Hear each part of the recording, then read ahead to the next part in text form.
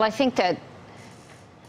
I think what we saw in Chile and Argentina is happening everywhere in the world. This is not an exclusive series of events or evolution of what's happening to wild nature.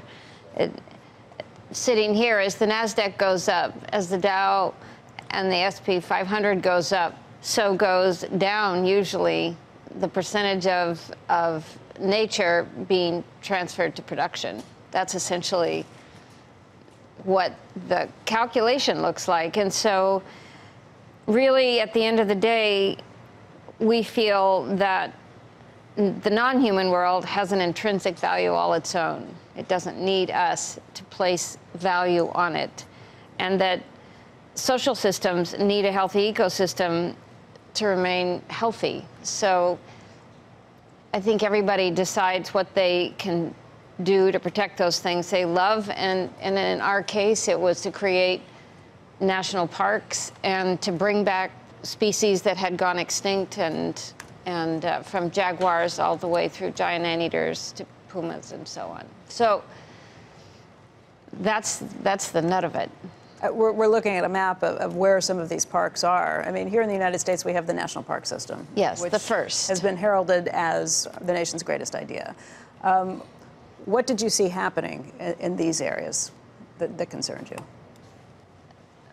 If you look at the southern cone of Chile and Argentina, which this map represents, it has every type of landscape, from the driest deserts in the world to massive grasslands down in Patagonia, obviously the Andes, and there were great opportunities to acquire large landscapes and two willing governments, Chile and Argentina, to take them on as new national parks. So if you think about Theodore Roosevelt Jr. and the people who started the Rockefeller family kickstarting the national park system here, it's really a very similar effect, but 100 years later, 120 years later. When you did this, I mean, it looks very obvious looking back in hindsight what you were doing, but when you first started, there was a lot of concern from some of the local populations, thinking that that's not really what you were up to. Yeah, I think when you look back, you're sitting here today and you look back to 1993, two foreigners come in and start buying up hundreds of thousands of rainforest and not cutting it, and saying that they were going to make a park out of it and everyone would be welcome. This was heretical in a certain, just because no one had done it before. And I think in any culture, anything new is gazed with suspicion. So people said we were creating a nuclear waste site for the United States, creating a new Jewish state, even though we were both Anglicans, that we were creating a military site for Argentina to come in and finish the Chileans off for good.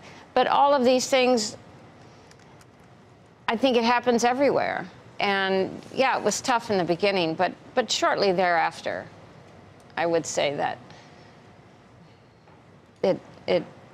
it calmed down, and we went on to create these 13 new national parks and